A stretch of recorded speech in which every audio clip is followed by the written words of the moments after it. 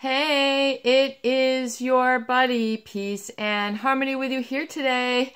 Much love going out to all the beautiful empowered harmonizers. And we are zooming in and focusing in today on a great viewer question. And that is how to heal from years of distrust, lack of being able to rely on somebody who has been severely malignant, narcissistic, or psychopathic. Someone who has been a toxic manipulator, a toxic controller, to the point where they have really disrupted their trust, not only in themselves, but trust in others.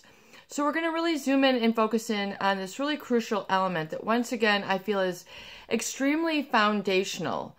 It's very, very basic. It's very important when you look at really healing from these abusive relationships, the emotional manipulators, the toxic individuals, the toxic controllers, the malignant narcissist, the psychopath, who have engaged in scapegoating, excessively controlling you, your behaviors, your thoughts, your feelings.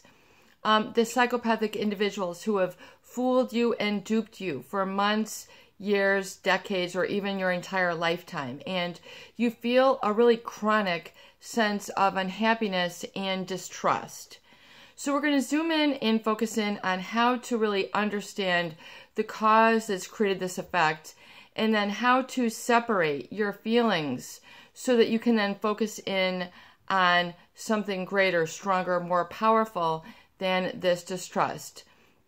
However, before we get started, I just want to give a super huge shout out to those of you who have recently donated to the channel. It is great to hear from you. Thank you so much for your support of the channel and keeping the channel here alive. It's an honor and privilege, once again, to be able to be here as a tool, a resource, and hopefully help make some sense. So absolutely thank you. Thank you so much. And absolutely positively, if you would like to participate in the Peace and Harmony channel, please do feel free to donate at the PayPal Donate Now button that is enclosed here in the video. So thank you so much. So we're zooming in and focusing in on a little bit more in depth. Really, we're going to go in depth in terms of understanding what trust is and how trust gets corrupted. It gets corroded. It gets devalued.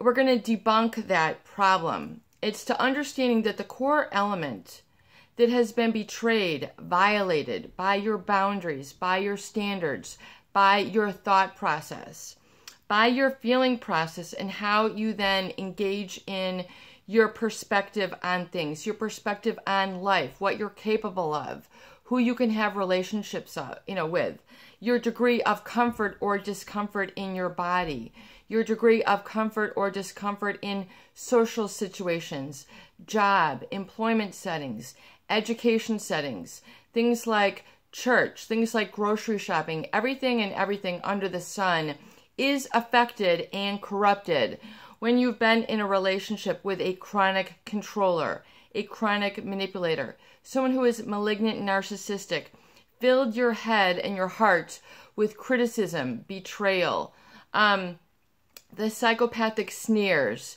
the looks that could that devastate you, that really get under your skin, that have then taught you that their viewpoint is the right way, the only way, and that anything, your behaviors, your feelings are wrong, that they're out of place, that you're weak, you're meek, that there's something, why don't you just toughen up and shut up, is basically the message that gets indoctrinated in those people who have been manipulated by the chronic controllers, the malignant narcissist, the psychopath, through the gaslighting, through the brainwashing.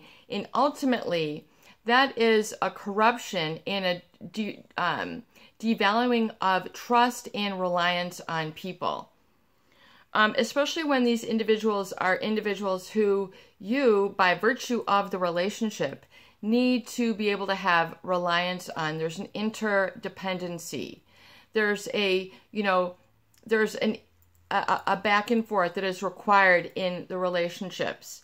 And by reliance, meaning that I can rely on you to have my best interests at the forefront, In other words, our relationship, based on virtue of the relationship, whether it's a parent, a sibling, a boss, your fiance, your spouse, your partner, your significant other, if you are engaged, especially by an element of choice with this relationship, there's the perhaps unwritten or unspoken foundation that I would trust and rely on the fact that you would have my best interest in mind or at heart.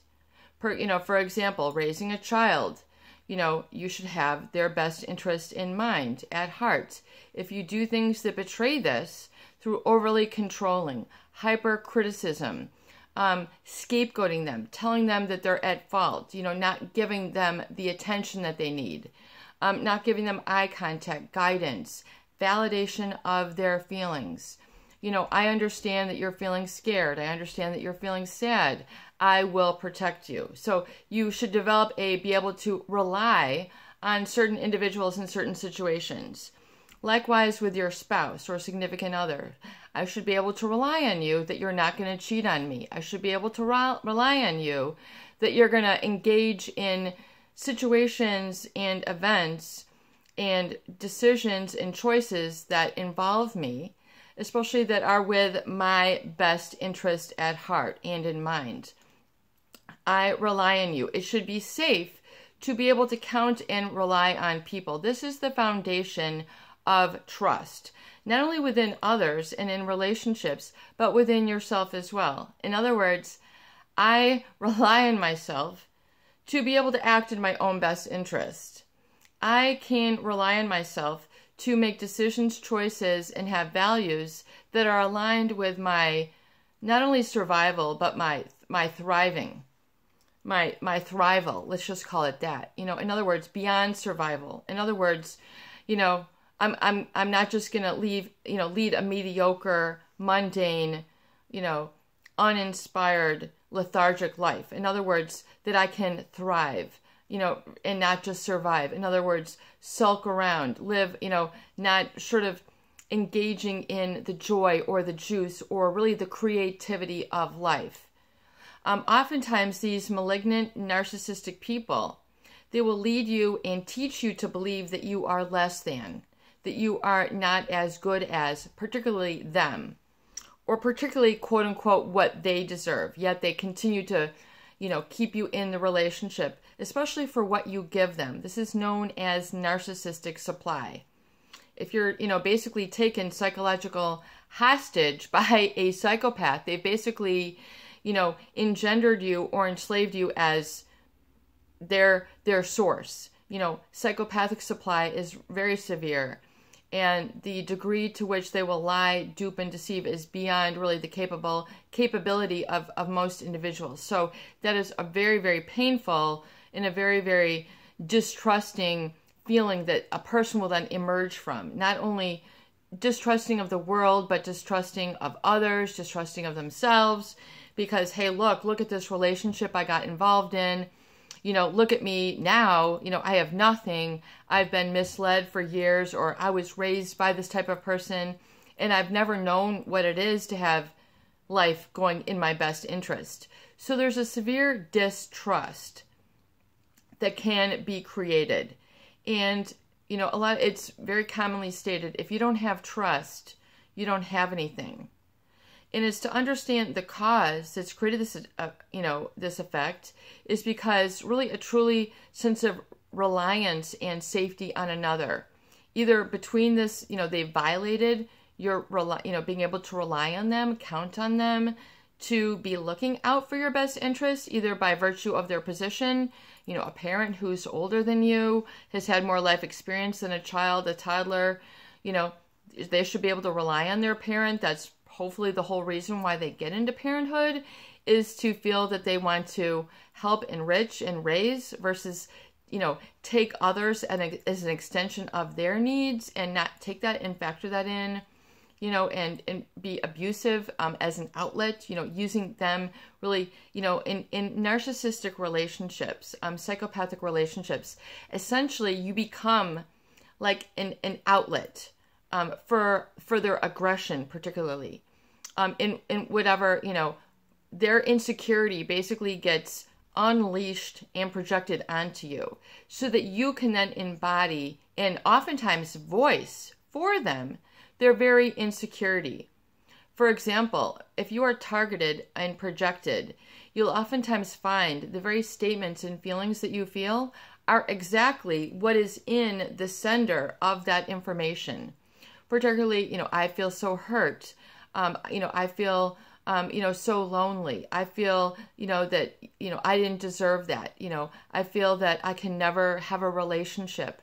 I can never get married. I'm alone. No one loves me. These statements that you begin to speak, I feel, are exactly what is buried underneath the sender of that projector. And the narcissist oftentimes, it's very interesting, actually, when you kind of get it sorted out. If you look at the sundry criticisms, especially, that have violated your distrust, the criticism well, basically has the message that you should be chronically shamed. There's something inherently wrong with you. You don't deserve to have love. You don't deserve to have a smile. You don't deserve to have your feelings, validated. How you're feeling is wrong. You're wrong. I'm right. You're going to see this dichotomy, this polarity, this two ends of a spectrum. And it's a very, very usually extreme all or nothing. You are horrible. You're unbelievable. You are a rat's nest. Whatever it is, those hurtful words, the slamming of doors, the throwing of objects, the digging of nails into your skin, burning you with cigarettes, telling you you don't know how to cut a carrot, you don't know how to peel a potato, you don't know how to pour a glass of water, you don't know how to boil water, you don't know how. There's this, almost ridiculous sense of criticism that comes at the hands of a narcissist that creates this distrust that I can't rely on you, you are not good enough. But you then try to prove and then stay in the relationship to try to, secure their trust, secure this reliance. In other words, you can rely on me, I'm big enough. Oftentimes, the people who are targeted, they're either so terribly afraid of being without this person, or this person could be a family member who is their parent or their daughter or their spouse, that it would make it more painful to go through the rigors of actually separating, or they're not able to move out, or they're not able to financially make it on their own. So the path to freedom is wrought with too many obstacles and seemingly impossible. So they have to put up with this. But that's flawed and erroneous thinking. It creates a distrust that will corrode you from the inside out. It will destroy from the inside out.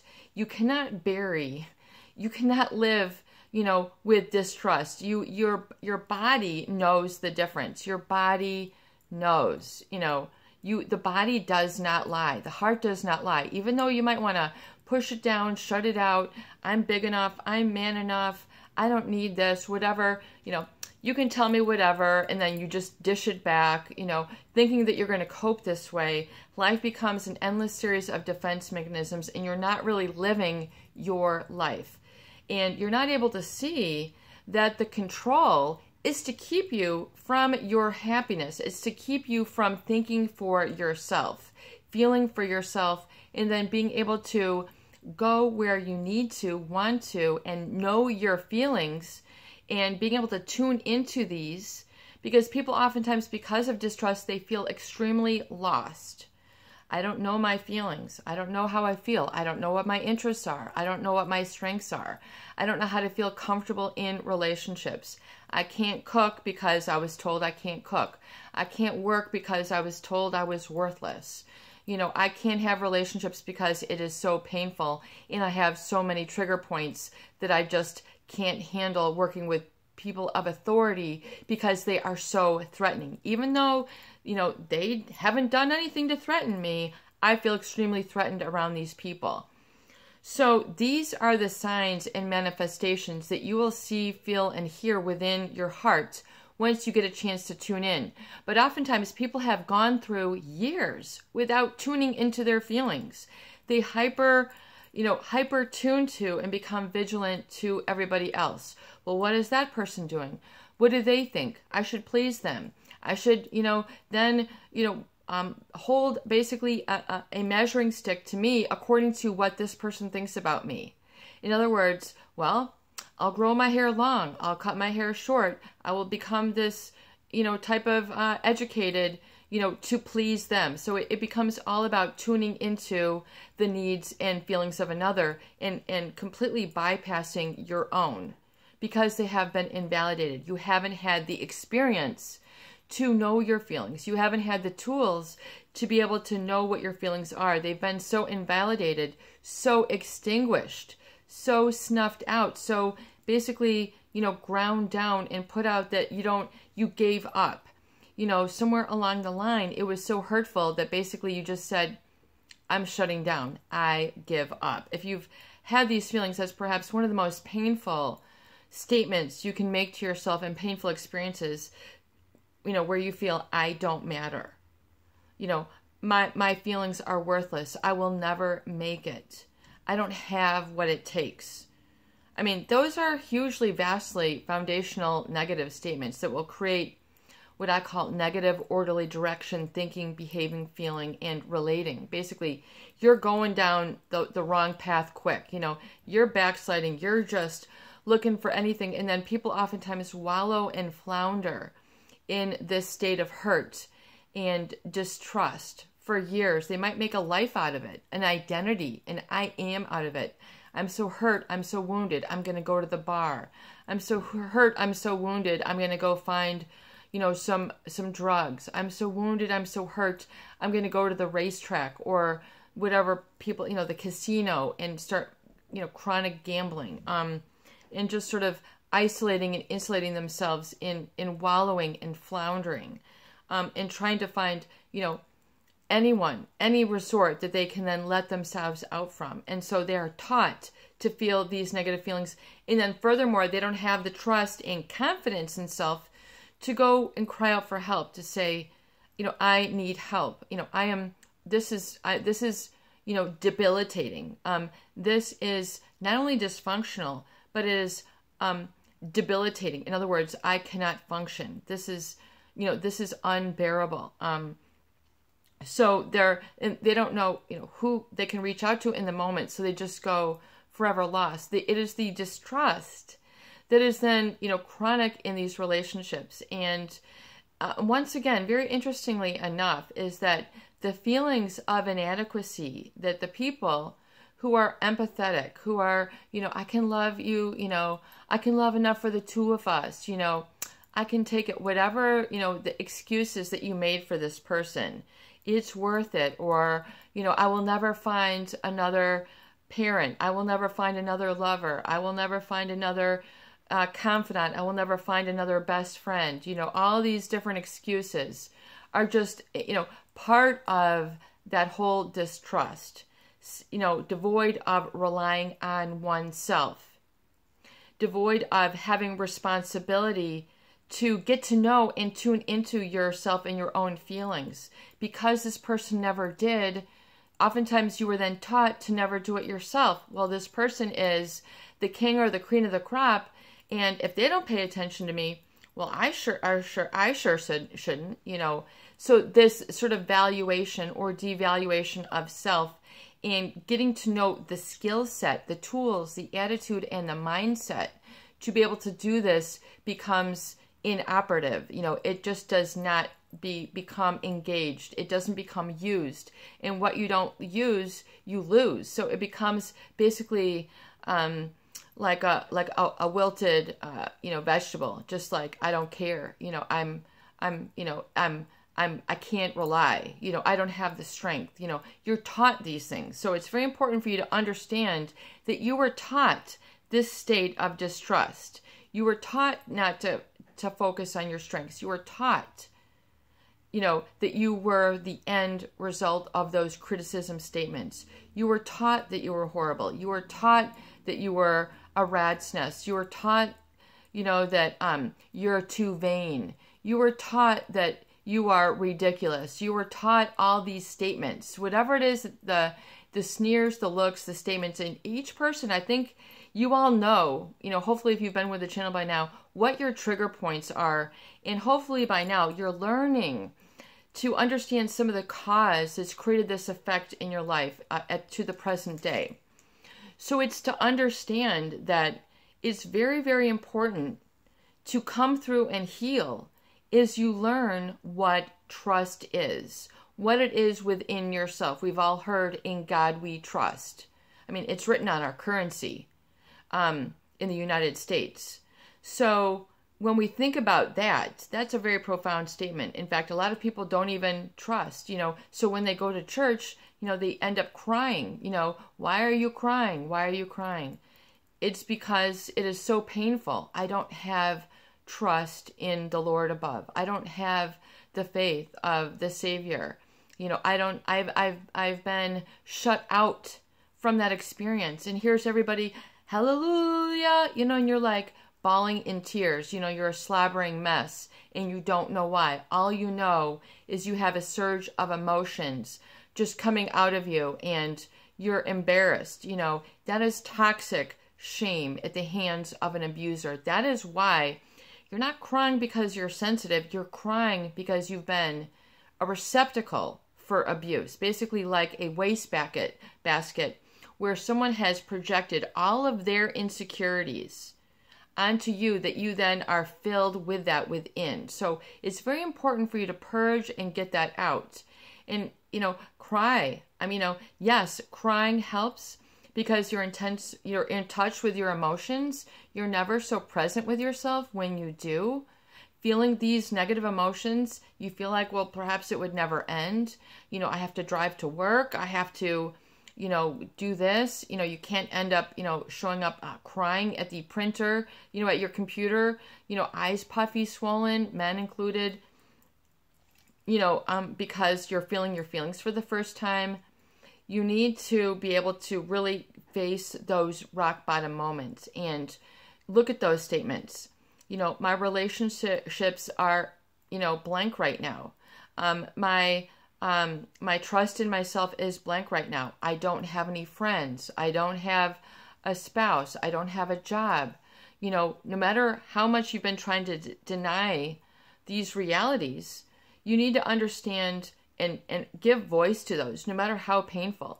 That is where you are at.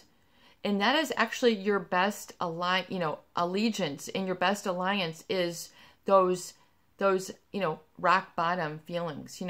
I can't go on like this. That's your heart speaking up. I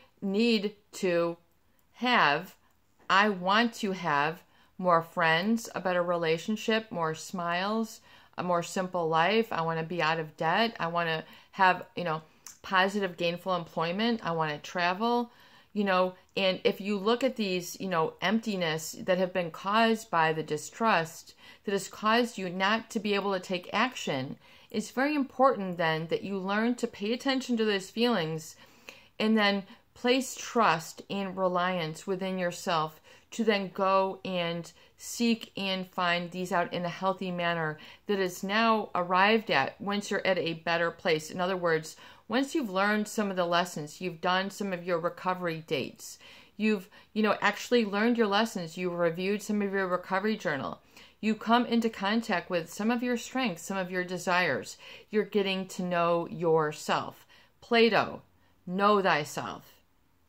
These are the leaders of ancients, many decades and centuries ago. Know thyself.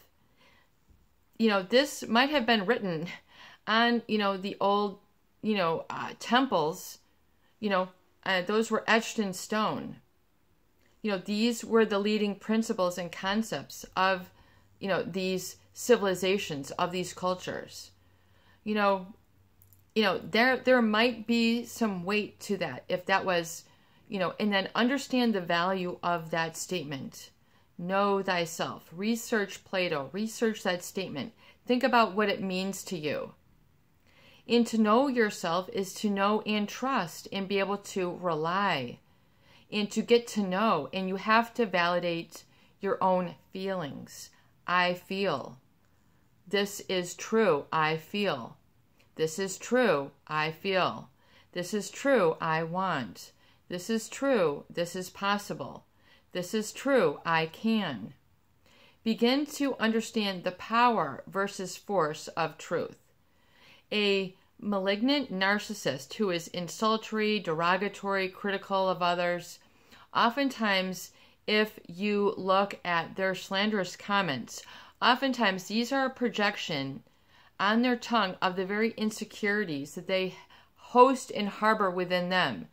But rather than them dealing with it because they were taught, perhaps themselves, to be, in their own bubble and to have everybody see everybody as an extension of themselves, and everybody is just exist to satisfy their needs.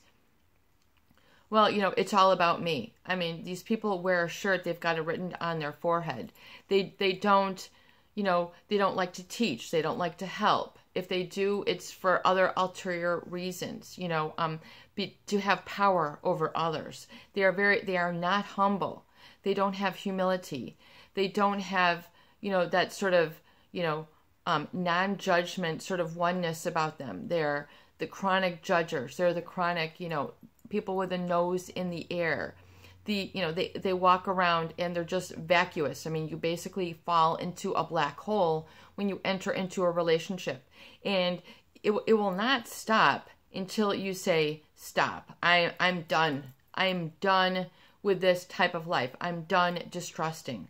I'm done with the fighting. I'm done with this toxicity. This is no more. I'm done with this feeling of betrayal. I'm done with this feeling that I can't rely on myself or life. I'm done. You will have these declarative moments. And really, until you have those declarative moments when you're screaming out from your internal gut, basically, then you'll continue to be plagued with this distrust.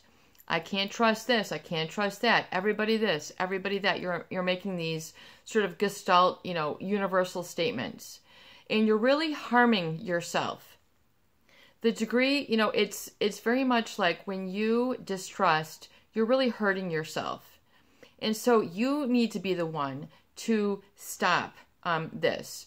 And so if you continue to harbor resentment, if you continue to harbor distrust, if you continue to harbor this, you're only hurting yourself. You are basically taking on that role for yourself. You are self-sabotaging. You are self-hurting. You're self-mutilating. Whatever it is that you're going against your own best interest, you're basically then living out an extension of them. You're still stuck in the traumatic bond. You're still living as an extension of them. In other words, the narcissist is like a 2-year-old. Everything is about them. Mine, mine. They don't have a vocabulary, but they're running around. Mine, mine, gimme, mine. And if it's not them, then they burst into tears. Mine, mine.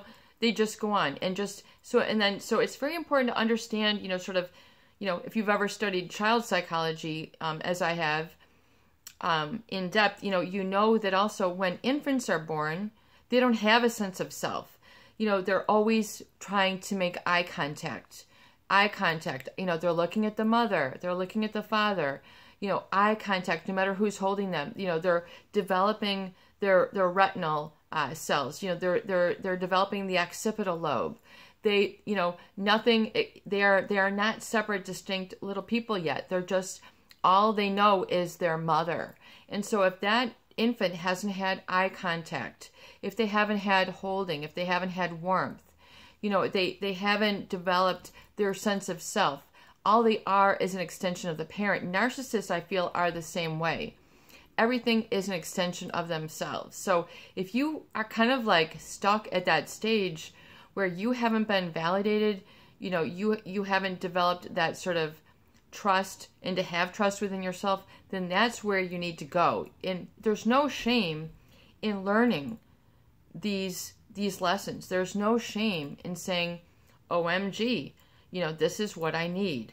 What you need is what you need. It is, period, end of story. So be it. I mean, it is. It's better to be at one with the truth, whether it's in the privacy of these videos, the privacy of your heart. It's better to be at one and close to and open right there with the truth than to live in denial and live in years of suffering. Unequivocally, it's painful. Unequivocally, you will get through it.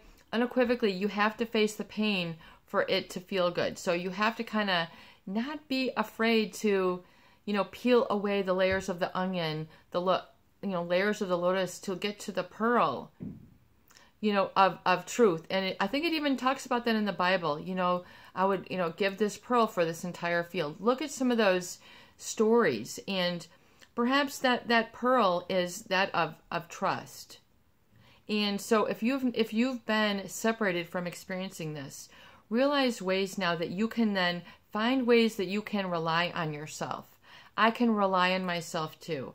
I rely on myself. Begin to show proof in your environment that you can rely on yourself, so you can begin to have that experience grow. The self-esteem, the self-confidence that ensues will be then foundationed within you. You'll develop that little by little, but you need to repeat these hundreds, if not thousands of times, and find ways and more ways that you can rely and be trustworthy to yourself, and that you will then deflect others who are not trustworthy, who do not have your best interest at heart. It's your buddy, Peace and Harmony, with you here today. I hope that these videos do help. Please share and please subscribe for more great tools, videos, discussion, and support. Peace out.